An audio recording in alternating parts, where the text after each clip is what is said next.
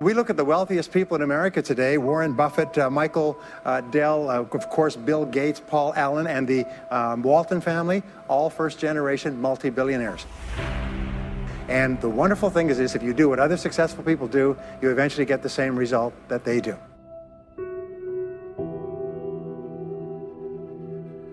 There are many ways to get the things that we want for ourselves in our lives, but basically, it all begins with how we choose to think. If you really want to get lasting change, real results that stick around, what do you got to do? If you want lasting change, you've got to give up this idea of trying something. You got to decide you're going to commit to mastery. Most people dabble. They talk about, well, I'd like to change my body, I'd like to make my relationship better, I'd like to have more passion there, but they don't know what to do, and even if they did, they don't have enough detail to be able to follow through. If we want to achieve another result that we've never achieved before, then we have to become somebody different. We have to upgrade our skills, we have to upgrade our behaviors, we have to master our emotions better. Self-made millionaires have been studied exhaustively, they've been analyzed, they've been interviewed by the hundreds of thousands and millions, and what we know is exactly who they are and what they do and how they think. And the wonderful thing is this: if you do what other successful people do, you eventually get the same result that they do. Walt Disney said, if you can dream it, you can do it, which means that you're never given a dream that comes out of your own desire place that isn't something you have the capacity to fulfill. You may have to learn some new skills, you may have to partner up with some people, you may need to learn how to access some new resources along the way, but all of that is possible if you'll simply dream the big dream. Have a mind that is open to everything and attached to nothing. One of the central principles of my life is that no one knows enough to be a pessimist about anything. And that each and every one of us, when we close our mind to what is possible for us or what is possible for humanity, closes off the genius that resides and lives in each and every one of us. Decide what you want. You can't get from here to there unless you know where here is and there is. So if you're going to decide what you want, go for what you want, not what you think is possible. Most people hone down their dream because they can't see how they can do it. And I'm saying to you, dream as big as you want. In fact, big dreams are exciting. Big dreams attract big people. I had a teacher named Jim Rohn. He was a personal development speaker. And I remember I was really frustrated, and I'd been working my guts out 12, 14-hour days. Nothing was working. And I was pissed off and I was frustrated. And he said, Tony, he said, you're so focused on expecting things to happen so fast. And he said, you know, if you really focus instead on building your skills, your gifts will make room for you. Today, people have no patience. We all want it right now. And people don't only not commit to mastery, they think they have all the answers. They try a few things. If it doesn't work, they run to something else. If you want a great jump in the quality of your life, an extraordinary jump in the quality of your life, you got to set yourself up to win.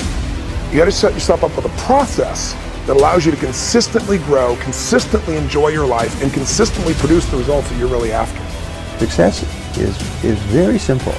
If you have a clear goal, make a plan to achieve it, and then do something, at least one thing each day, that moves you one step closer to your most important goal.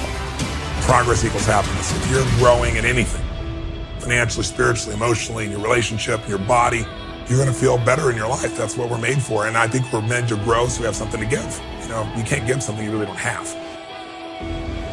Form good habits and make them your masters. Most people are interested, they're not committed. And the difference is when you're interested, you do what's convenient and what's easy. When you're committed, you do whatever it takes. When you're interested, you do what's easy and what's convenient for you. But when you're committed, I'm going to get that result, you put everything into it until you get the result. You got to get going. You got to take action.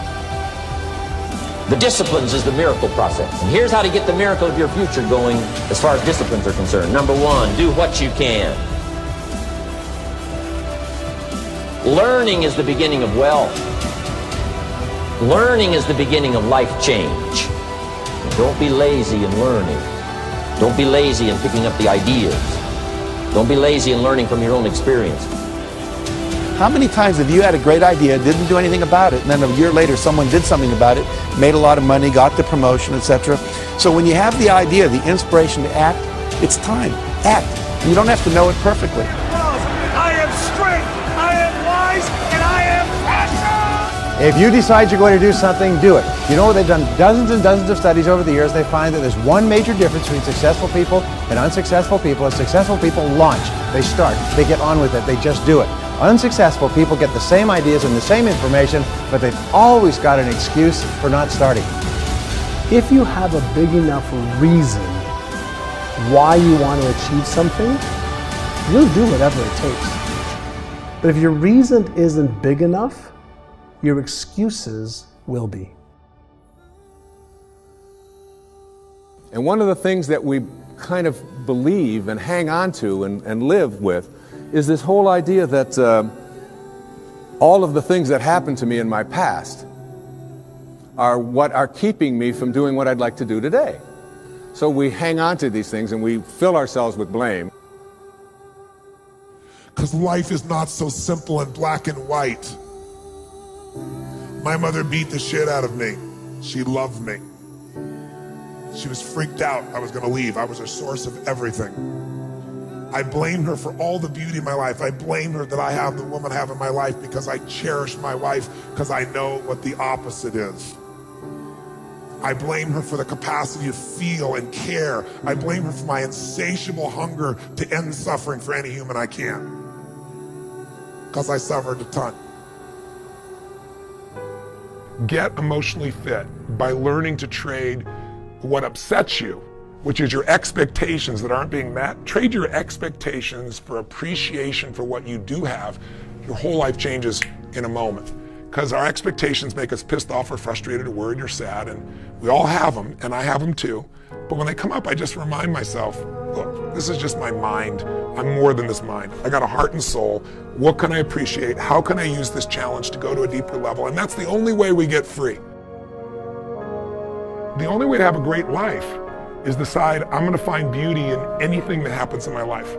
I'm sure if you look back on your life, most of us have had experiences where something horrible happens, something you never want to go through again in your lifetime.